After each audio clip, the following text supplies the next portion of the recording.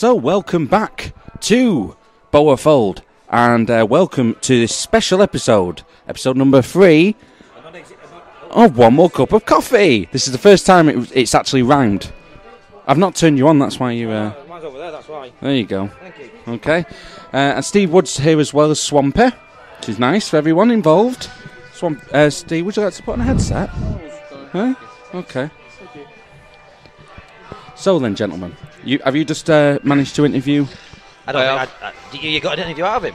Yeah, fair enough. What's the main talking points then from the interview? There we go. Incisive. He's a lot happier than he was on Saturday, put it this way. Remember, we're filming. Don't have that face. As he was saying, you know, when we actually got a bit of football playing, yeah, we actually did make 2 or 3 chances, and they defended for their life and defended really well. I think we made it easy for him personally, but you know, he's happier really than he was on Saturday. Yeah, I mean, you've got you know, it's difficult to, with another draw and 0-0, to say yeah he's delighted, and you know, because I think he'd be a liar if he said that, and he hasn't said that. I just made the point that, you know, maybe the first half it was 2 long ball teams and probably made it a bit easy for them to defend. I mean, we discussed at half time the fact that perhaps what was going on, and Brian suggested this, was that they were marking Callum Byrne out the game and Dean Start out the game, and we didn't have any width at all to combat that other than going route 1. Probably, yeah. I think we have to be pretty honest and blunt.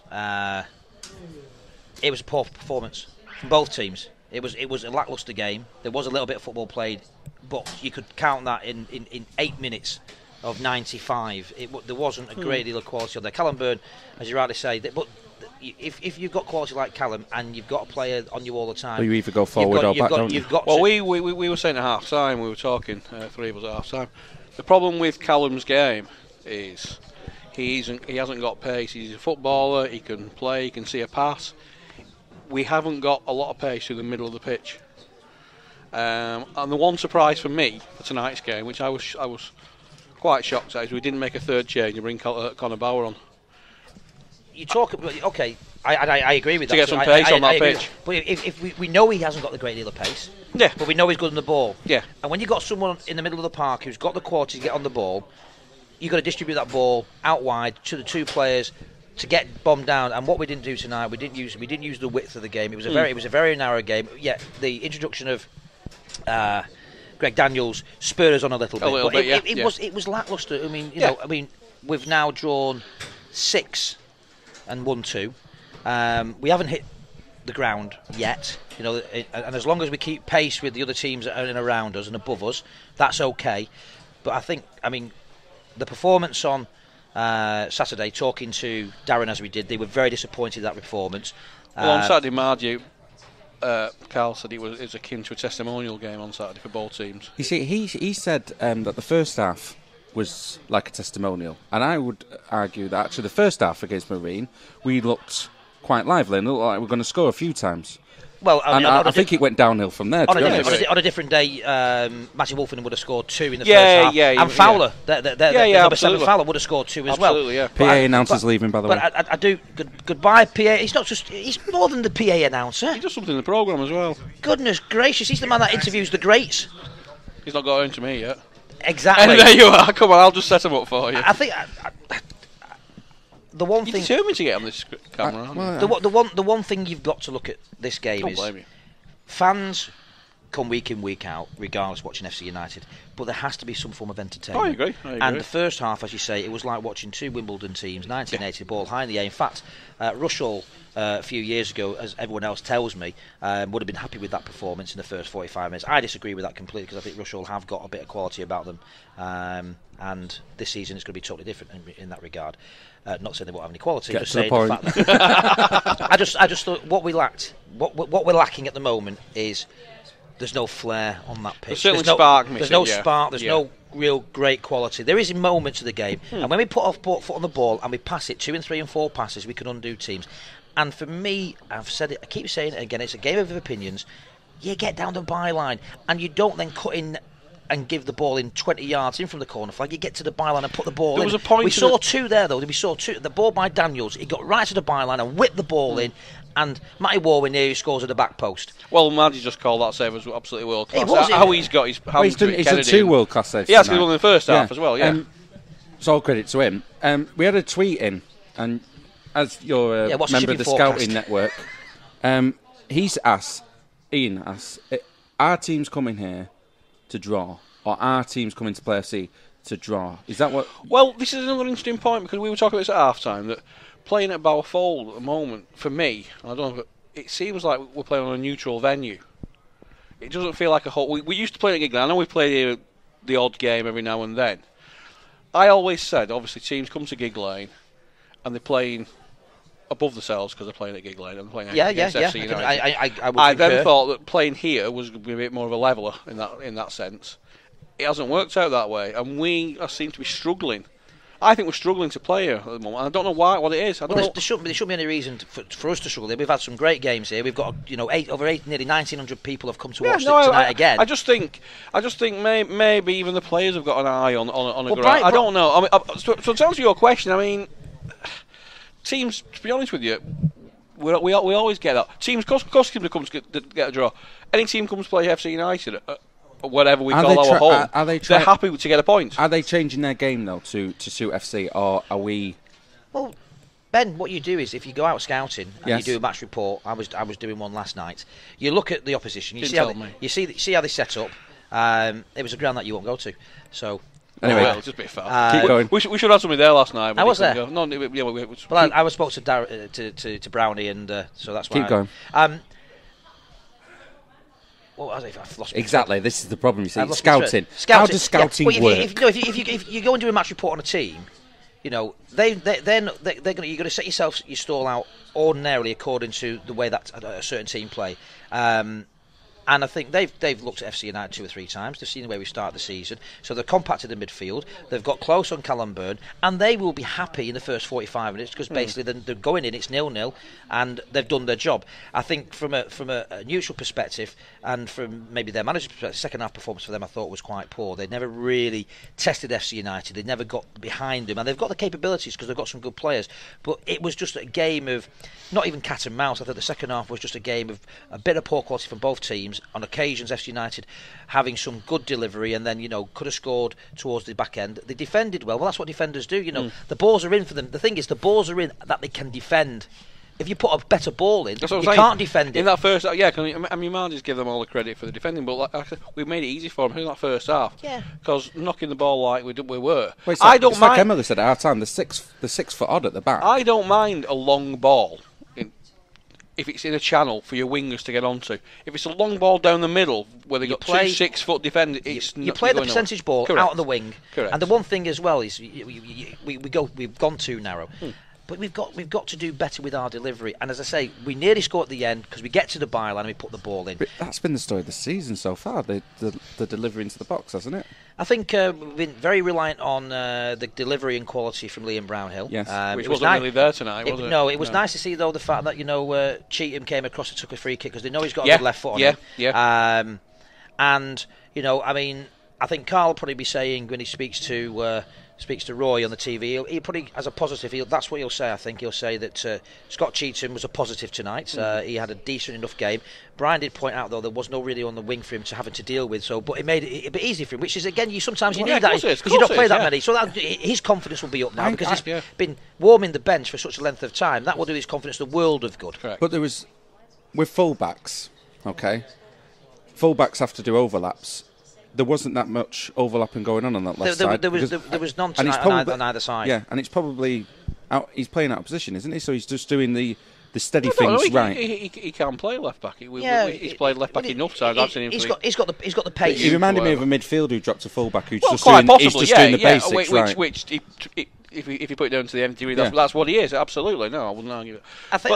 I personally think just the lack of quality in front of goal, the lack of real quality on the ball this evening, and the tempo of the game again was lacklustre in comparison to what they want. They know that they've got 3 or 4 gears, And Brian did mention something. I thought it was quite an interesting one. He said, You should get on. "Is it easier? Sat here all Is comfy. it easier for when you go away from home because you can have the morning off, you get to travel on the bus, and therefore you're more relaxed when you come here, opposed to the home team who've travelled because they've been working all day Yeah, and come they in come the together." car, So it was an yeah. interesting one from a Maybe. point from Brian. You know, I'm not necessarily Maybe. whether I agree or disagree with Yeah. it, but it's an interesting point. That, but tonight wasn't an interesting point. That was the problem. It wasn't interesting. What worried me in that game? Two players I thought looked like they were dead on their feet. One at the end of the game and one in the first half. I thought Tom Greaves was blowing 20 minutes in.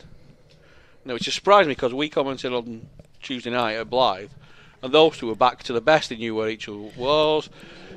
Since then, it's not. Well, weren't they just chasing shadows mainly tonight? Well, I They think were that- chasing long balls, weren't they? Oh, that's not my car being driven away. And then at the end, Chris Lynch, who I didn't think probably had his worst game since he signed tonight. Well, the one thing you know, At the end, he almost collapsed in a heap. yeah. Well, You know. Well, you notice as well tonight. You know, when we've got the ball, certainly in the first half, the defenders are clearing it from their 18-yard area, and they can move 10 or 15 yards forward with it, and that's what we're not doing. Yeah. We're relying on that ball, and as you rightly say, if we are going to play a long ball or with purpose, put it out Yeah, wide. you can do it with purpose, Don't yeah. put it through because you can play any ball with purpose.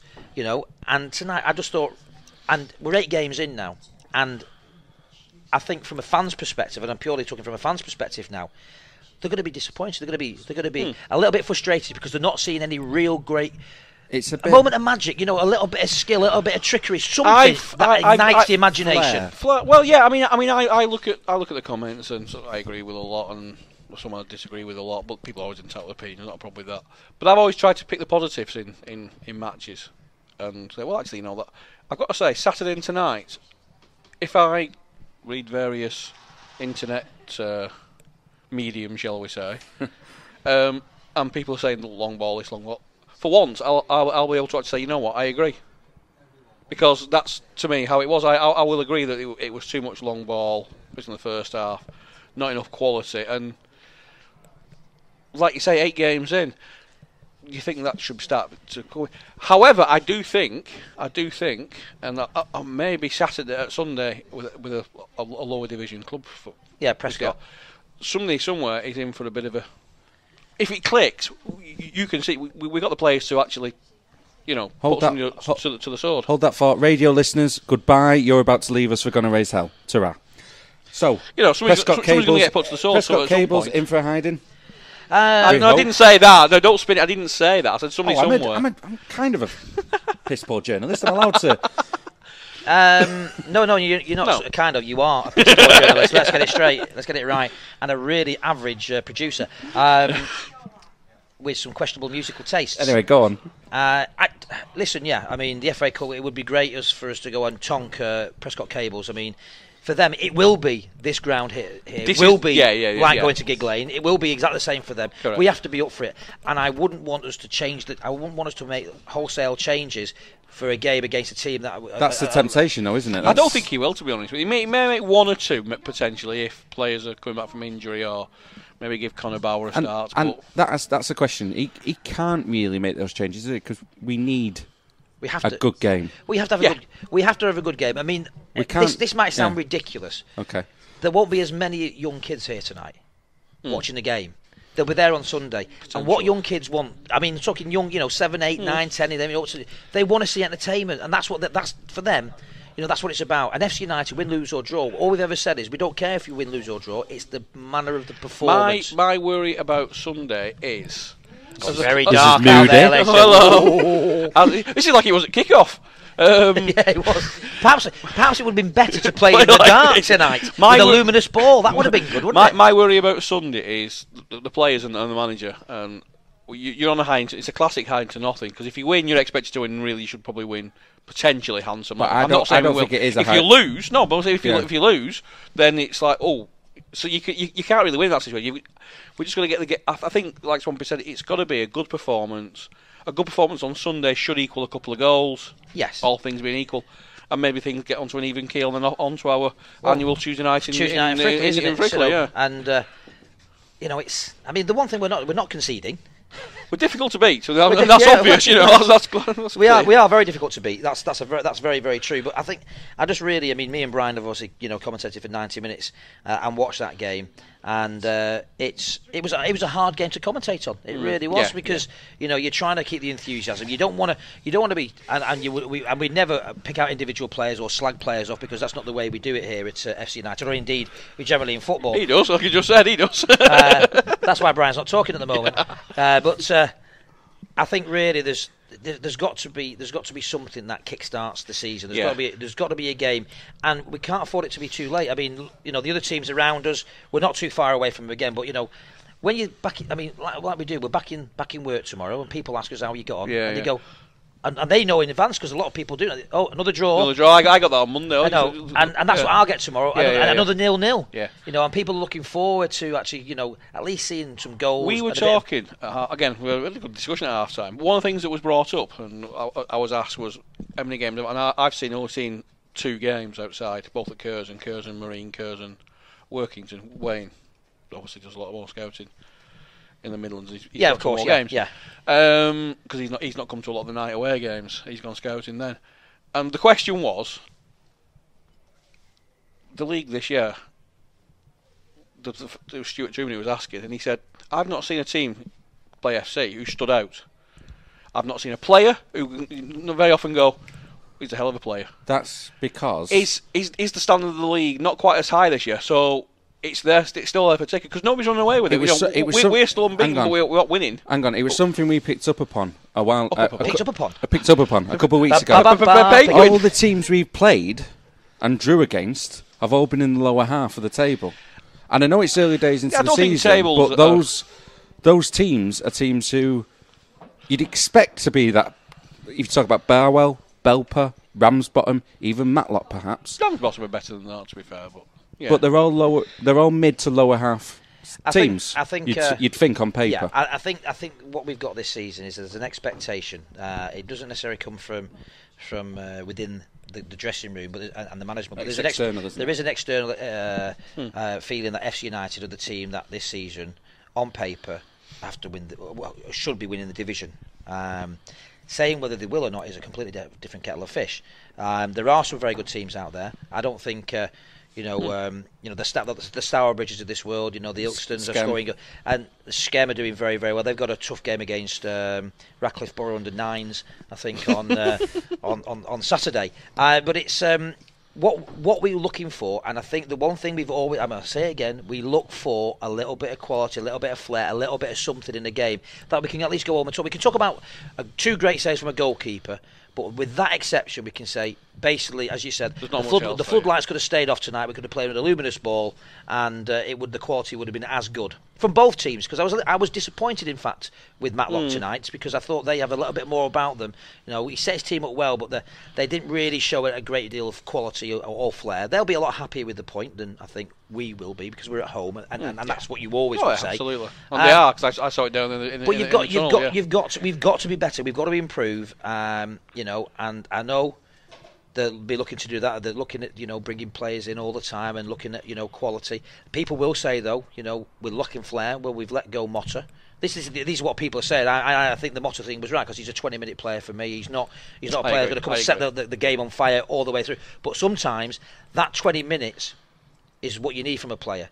We've never really replaced the likes of Carlos Roca, and whether you loved him or didn't, he always brought something to the game. He always was attacking, going forward.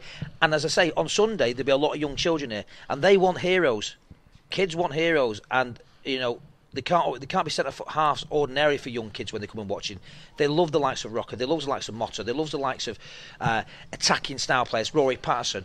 And there's plenty of players. Greg Daniels is that potential to be the kid's favourite in this season. For me, whether or not he was injured, and that's why he's not started tonight, I would have, because he came on and he did cheat. There was a spark. There was a bit of flair, there was a bit of quality. And for me, getting fit, he's in the team week in, week out at this moment in time because of the way we need that extra little bit of something, and he does create that. The likes of Byrne, I think you've got to make sure that Byrne is either protected or you play him a bit higher up the pitch so he can actually distribute the ball. Higher up the pitch, definitely. You can't Yeah, keep I him. agree You with can't keep him in that midfield role there without protection, because tonight they're trying to nullify.